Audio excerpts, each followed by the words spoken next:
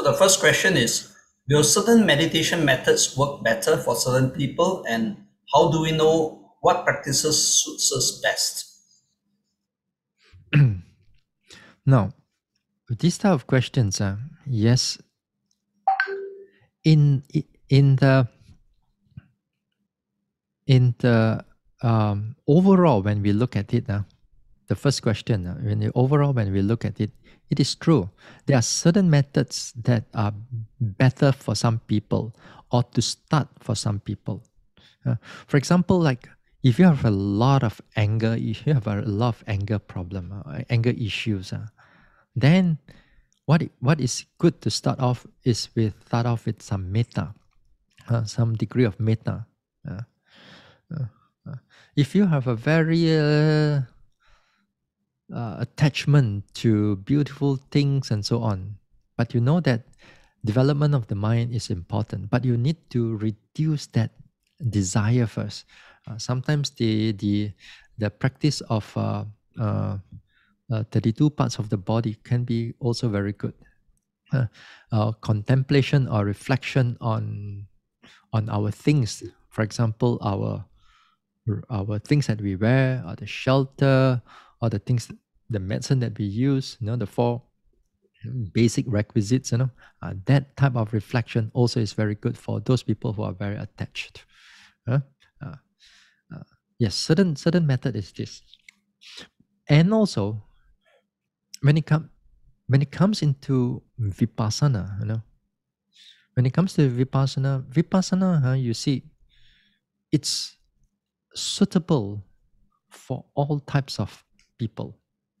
It's just that we may have a different method only, different method. But vipassana is supposed to be whatever tendency that you have is suitable to you, because later part in the development of the vipassana, usually the yogis will fall into their own ways of meditation. That means the whole vipassana, it will begin to, you will tune it to your own how you're going to develop it. But it's still in the correct way. Now, some people, for example, like after you meditate for some time, you find that you are more keen in the you're more keen in like chittanupassana, for example. You're more keen into chittanupassana. But when you are beginning in a meditation, you are doing it a lot of body contemplation, the body meditation. But then after some time, you find that your mind is you find that your track of your meditation is goes into chittanupassana. For some people, they are more into dhammanupassana. For some people, it's Vedana, is the feelings part, and some people is the bodily part. So so after some time when they come into it, the it is split a little bit here and there. Although you may be may be more better in the, let's say, in the body, but you are still good in the other three. If you're good in the chitta, doesn't mean that you neglect all the others. But you're still good in all everything. So so that one depending on after you have developed for some time. But if you are in a beginner, but if you are a beginner, you don't try to go and choose yet. If you go and try to choose, first of all, you don't have the fundamentals. The fundamentals is not strong. You cannot do all these type of things. So the beginning part, you must develop a lot of mindfulness. And the mindfulness is where it comes. You use the body first. And that's why the body in the Kaya Nupassana is the first one. And then you use the body first. Then after that, when you have sufficient amount of strong, continuous mindfulness, then later part, your mind will automatically know how to adjust it for you. You don't have to go into like, I want this or I want that. It will come in naturally for you. So that time, you know what is suit you best. Okay? All right. Next question. Is it possible for lay persons to attain stream entry If so, what sort of practice regimes are involved? Yeah. For those who wants to attain stream entry, of course there are a number of things that is required from you. First of all, you must have that faith. Do you really have that faith that you want to get out of this cycle of birth and rebirth from samsara? Now, a lot of devotees they do not have this type of faith. They have faith to do good. They have faith to take care of this, to do the sila, to do services and so on. But they do not have faith into getting out of this cycle of birth and rebirth. For this one, the stream entry is too far away. And the moment if you have that state of mind, 死了 it's going to be a long journey for you already. A long journey. But if you think that you can do it, then your mind, your whole attitude have changed. So you must have faith. Once you have faith, then also, of course, you must have that energy, you must have that physical health also. If you don't have that physical health, you cannot strive. We need to have that good health, and then you need to strive. You need to make the effort again and again and again and again and again and again, continuous. Therefore, other words, you need to have time also. If you don't have time, then you also cannot. You see, some people like to meditate. Bante, yeah, meditation is good, Bante, but I don't have time, Bante. My work is so much. How to meditate, Bante? Wait till I retire first.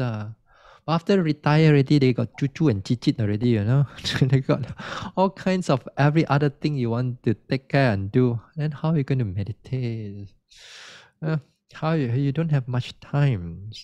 So you must look for time. You must spend some time. You must in your for example, I when you want to manage time, sometimes I talk about managing time in per year. If you want to be a yogi, you must, if you are working, you must block a certain time for that development of that meditation. You must block.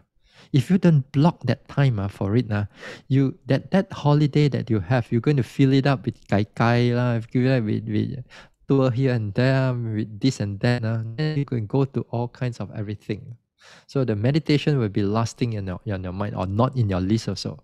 So you got to fully able to block it. Now, once you blocked it, you make sure that you go for that retreat, whatever that you need to do. So make sure that you make that effort when you are striving for a period of time. And here you must, if you cannot finish it and then you continue the next retreat, the next retreat, next retreat, next retreat, until you attained it. So it is possible, not just only stream entry. You want to go all the way to Arahant also can. So it is challenging. It is challenging. 3. Bante, next question. Okay. Can lay people practice contemplation of foulness of the body, 32 parts of the body? What are the benefits or disadvantages of such a practice? All right. Okay. Now, this fullness of the body, the 32 parts of the body, here, 32 parts of the body is that they are helpful. They are helpful, but you have to do it. First of all, you must have strong, good mindfulness. If not, these things is going to boomerang and hit you back and hit you hard. So, if you have this mindfulness at hand, then this foulness of the body, you start off with head, hair, body hair, nail, teeth, skin. For example, head, hair, body hair, they got 32. But you start off with 5 first. Then when you're doing it, you must able to bring about the foulness or the disgusting nature of that particular component of the body. I'm talking right now, I'm just summarizing the whole thing. I'm not talking about the whole practice itself. The whole practice is kind of a long thing, but summarizing is that you have to bring your mind to see that that particular part of the body is dirty, is disgusting, it is foul. Uh, uh, for example, you start off with head hair, body hair, nail tips. Let's say we start with head hair. How are you going to see the head hair as something which is dirty? Because most of the time we don't see the head hair as dirty. If you're a woman, especially, you love the hair. Uh, for example, when you ask them to go, hey, come be a nana. I cannot, Bante. Why cannot? Because they love the hair. So because the attachment to the hair is so much. So the first thing is that we have to see the hair as something as not beautiful. When you see it as not beautiful, the mind doesn't attach to it. So how do you see it as not beautiful? You see it as head hair. When you see this head hair, you see it as like you reflect that head hair is like on the ground, on the floor, or sometimes when you see it in your toilet, your whole bunch of your hair is like sticking on the drainage pipe there, drainage hole there. You got to take it up and then you look at it, whether nice or not, beautiful, then the time not hard. But then you reflect on it that once the head hair is removed from the body and it's on the ground, then it's not something beautiful.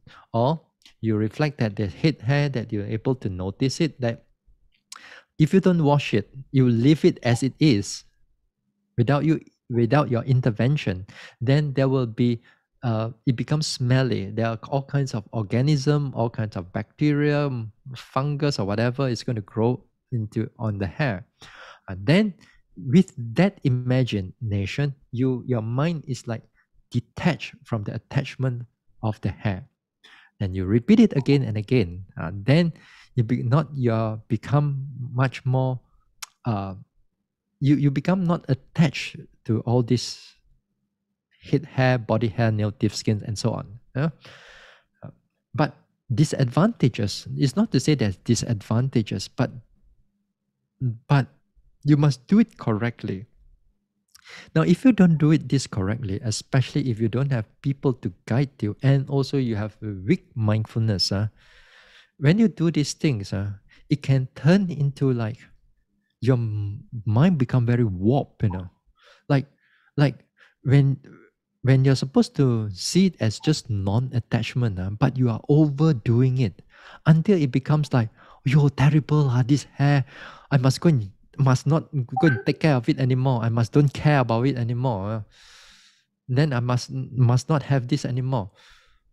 And then if let's say nails, you see that your nails is something not beautiful, you begin to want to pull off all the nails. I think cannot. That one is too much. You are doing too much. That is where the teachers comes in to help you, to stop you from doing all these things, or completely stop you from the meditation also. So there must be a certain limit just for you to see this body as something is not beautiful and not overdoing it until you become disgusted with the body, even when you are in the everyday life, and that one is too much already. That one is too much already, because that one is lack of mindfulness. Instead, that is going into aversion already. Okay. Okay, thank you, Bante. Bante, if yogi finds lying position can concentrate better than sitting position, can they continue? And two, if we meditate in places where there are fresh air like jungle, will it enhance the quality of our meditation? Now, question one. If you yoga find this one, don't try to do it too much.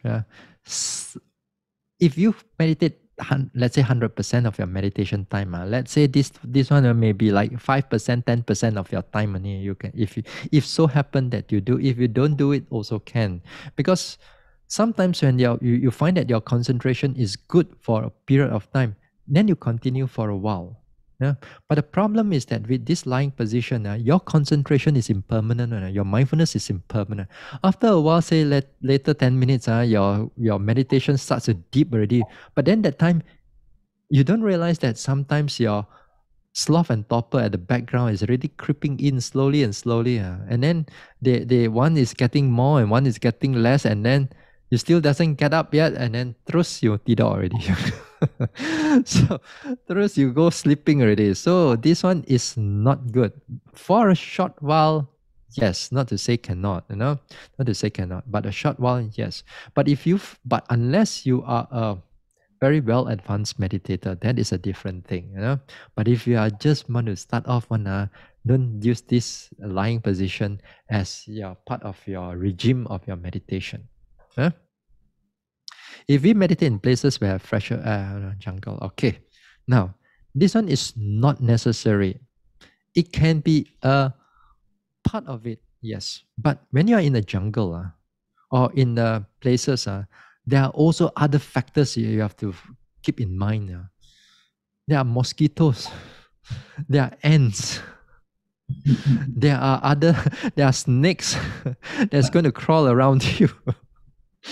That also you have to take into consideration. And if your mind is not fearful of all these things, then perhaps it's good. But the fresh air in the jungle, sometimes in the jungle, in the forest or in the open, sometimes the air is very stifling.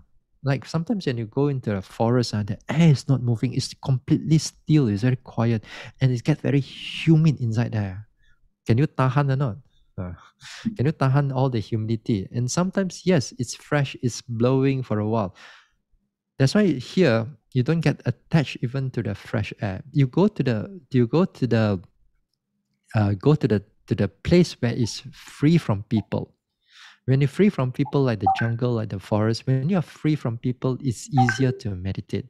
But you have to able to sustain your mind. You must able to have a strong mind, not to get affected by all these animals and insects and so on, and not to get attached with all the quietness and all the fresh air and so on.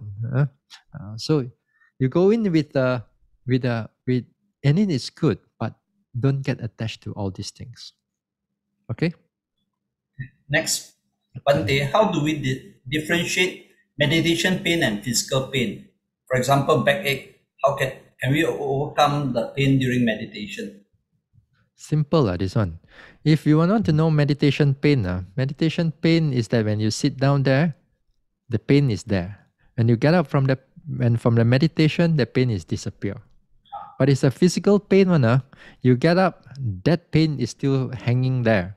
That means if you have, for example, like a backache, if you have a physical pain in the beginning, then when you finish your meditation, then that physical pain is still there and is there for like your whole meditation retreat or your whole time or your whole day, the next day is still there. That means that is physical pain already. That one you need to see a doctor already. Meditation pain, you go and see your meditation teacher. That one physical pain can be a problem because sometimes that physical pain, if you are not careful, you sit there for a prolonged, going to injure that physical pain for even more difficult for you. Yeah. Okay. Bante, how can Vipassana meditation guide us to attain a good rebirth at the moment of death, especially when we are sick, bedridden, and in pain? Now, recently, about 2 or 3 days ago, I was talking about the heap of wholesomeness. The Buddha says that what is the heap of wholesomeness? Then the Buddha mentioned that the heap of wholesomeness is this 4 foundation of mindfulness.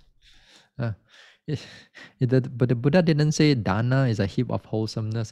The Buddha doesn't just say sila is a heap of wholesomeness or whatever your service is there. He said the 4 foundation of mindfulness is heap of wholesomeness. So here, when you say when the mind develops vipassana in all these 4 foundation of mindfulness, then every moment of that purity of the mind, it's wholesome mental action. There's a wholesome mental action, and the more purified your mind is, the stronger that wholesome mental state. So because of your development of that powerful merits that you have, and also a mental progress and a wholesome mental states are you are churning it, you are arousing it, you are sustaining it. And then when it comes to death, you like you perhaps most probably or the chances is much higher if you don't meditate at all. The chances are so much more higher. Therefore, and also when we get sick, bedridden of pain, just like just now the talk I was talking about in the beginning part of it, when we deal with pain and so on, this is where also it's become very helpful that your mind become able to tolerate the pain, be patient with the pain, and that when you know that the death is coming, you can able to keep your mind open and accept without mind goes into all kinds of sadness and longing or attachment to your wife and to your children, to your this and that. Then the mind is so much more at peace, and because of the past development of Vipassana, all the merits has accumulated so much, then yes, the chances of good rebirth is higher. I say chances, Okay. 7. Bante, I hope to get an answer. I practice Anapanasati and Metta, get a lot of pity. Body is trembling and shaking. It is both relaxing, comfortable, and disturbing. Please advise. Okay, all right. Now here, if you're doing Anapanasati, if you get a lot of pity, your attention must not stay with the pity. Your attention must come back to the Anapana object. Come back to breathing. Let the pity, let the pleasant sensation of the body right now, or in the mind right now, be at the behind or at the background or surrounding it, surrounding your attention on the main object. Keep to your main object, and you're actually, when there's some pity coming up, and that means it shows that there is some development in the anapana. Now you keep on with your object of your anapana, and then you keep that pity around you. So that time, when your mind is not too paying attention too much to the pity, then the relaxation, then the all this trembling and shaking become much more less. So too, when you do the metta, also the same thing. You keep on to your wordings, or you keep on to your radiating of the metta rather than the pity. Let's keep on do the metta, keep on spread the metta, but let the pity be surround you, and it's perfectly all right. Most people, when they practice this, they tend to attach to the pity rather than the object of the meditation. That is where a lot of sometimes shaking, sometimes the body is moving, sometimes the body is swinging. All these type of things are coming in because of the pity. Now, if this type of pity becomes too much, and then even you're mindful of it, it cannot stop. So this time you should get up from the sitting for a while. Get up from the sitting for a while, break the sitting, go for a walk, go for a mindful walk, and be mindful. Don't let the mind run here and there. Just walk for a while. Later, when everything you find that the mind more settled, then come back again. If you cannot control it, if you can control it, put the whole pity aside. Okay. All right. Next one. Next question. How do we recognize false meditation teachers who are charismatic and able to brainwash us? How do we avoid or get away from such fake, selfish guru? Now, this question, or similarly to this question, I just answered it on Friday with also with a Q&A session. It was a Q&A session, something like this. Now, in this type of meditation teachers, or even teachers or charismatic teachers, then we have to be, we have to be in ourselves. We must have certain fundamentals first. And the fundamentals comes in with the, you must have some basic understanding of the suttas, or the or the Abhidhamma or the Vinaya or the Tipitaka, and also their commentaries, what commentary, and nowadays they have a lot of like translation and the commentary from and behind, and then that is where the Theravada understanding falls, Now you must have that as much as you can, and that'll be very good. The problem is nowadays, there are people who don't want the commentaries, They only want the suttas because they thought that these commentaries are not the words of the Buddha. But the problem with the present teachers are some present teachers, not so all.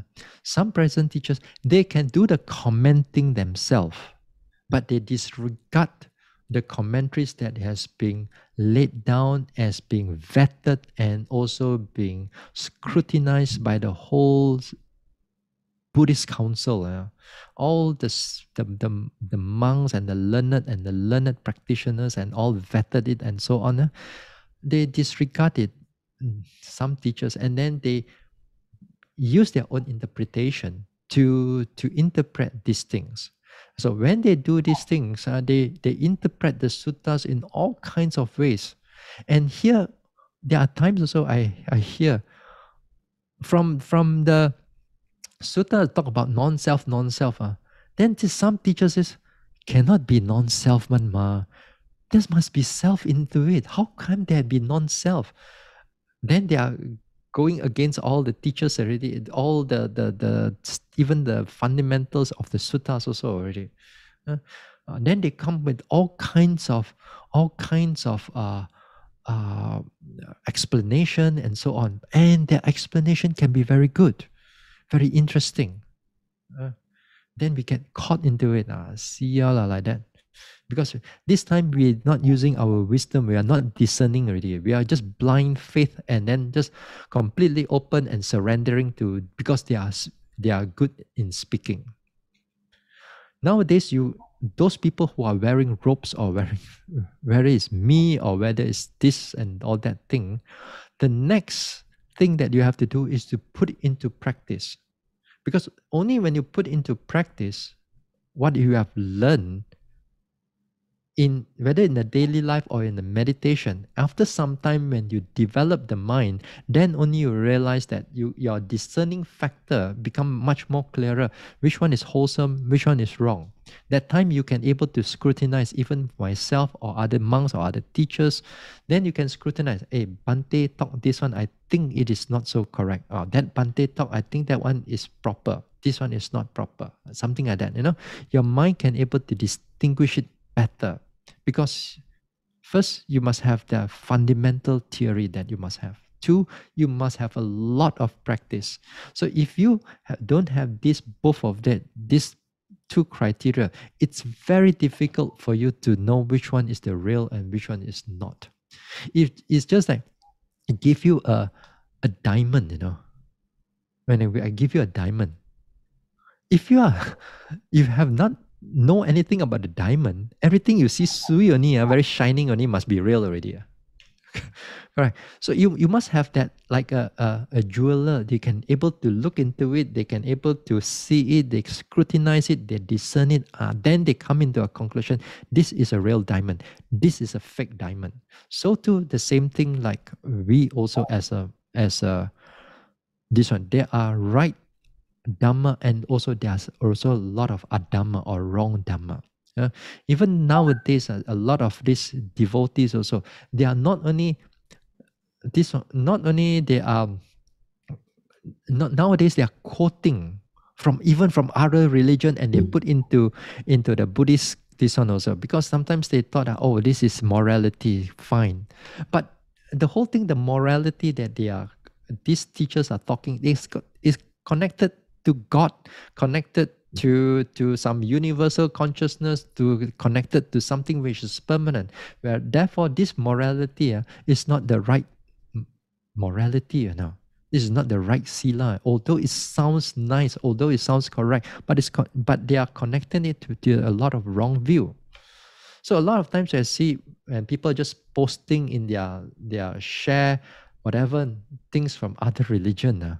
I've seen it. I know there's something wrong already, but their devotees just say, "Wow, everything so beautiful, so nice, so sweet, everything."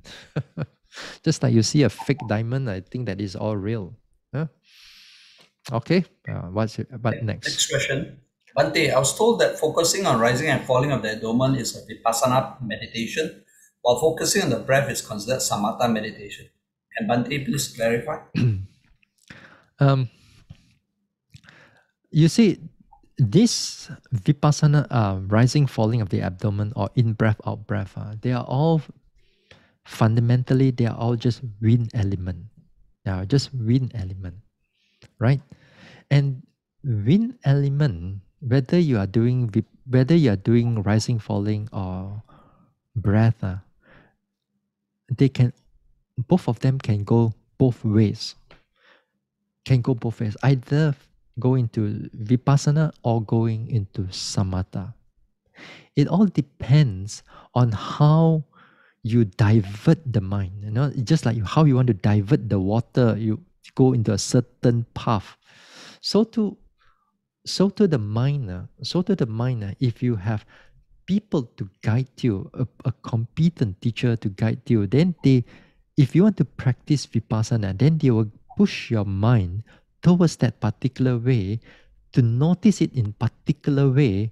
Therefore, it goes into a vipassana, and you notice it in a certain another way, looking it in another way, then it goes into samatha. Whether it is a whether it's a whether it's a rising, falling, or whether it's a in breath, out breath. Okay, the principle is like this. But in the real world, in the real world, is that when we do rising and falling, most of the time, it's related to vipassana. Most of the time it's related to vipassana. And most of the time when you do in breath, out breath, it's related to samatha meditation. This is in the real world. But in principle, both of it can be developed.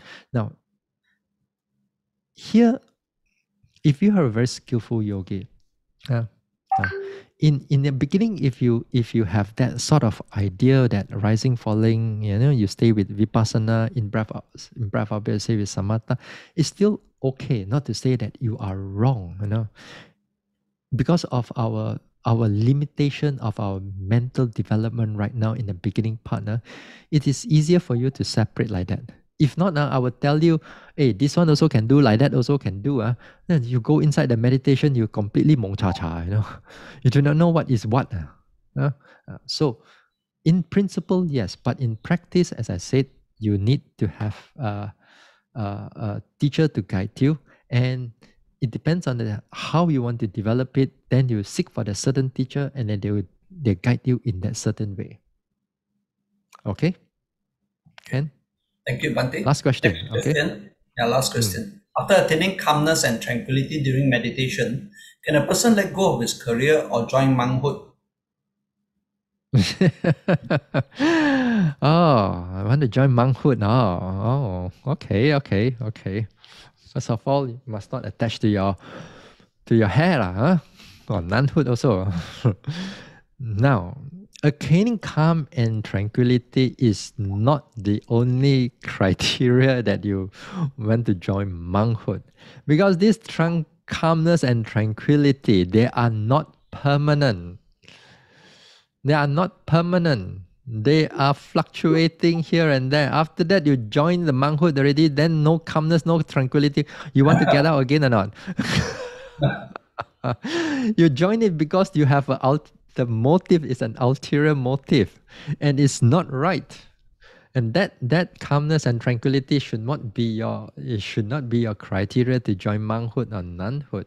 You all want to join monkhood or nunhood, your criteria is to get out of this cycle of birth and rebirth. And because of the monkhood, you have the conditions for you to practice better. Therefore, because the monkhood or nunhood, you don't have to work, you don't have to go in, you don't go outside to buy things and outside to work and all that. Then you have a lot of time on your side. And a lot of time you use it for the development of the mind. And the development of the mind don't go and attach to the calmness and the tranquility, because they are impermanent and they are not part, they are part of the meditation, but a lot of time people get attached to this tranquility. Your job is the final goal. On all of us, hopefully in the future, we have a clarity of mind to see a final goal, that we can able to get out of this cycle of birth and rebirth, not just this calmness and tranquility. Okay. Hmm. Okay.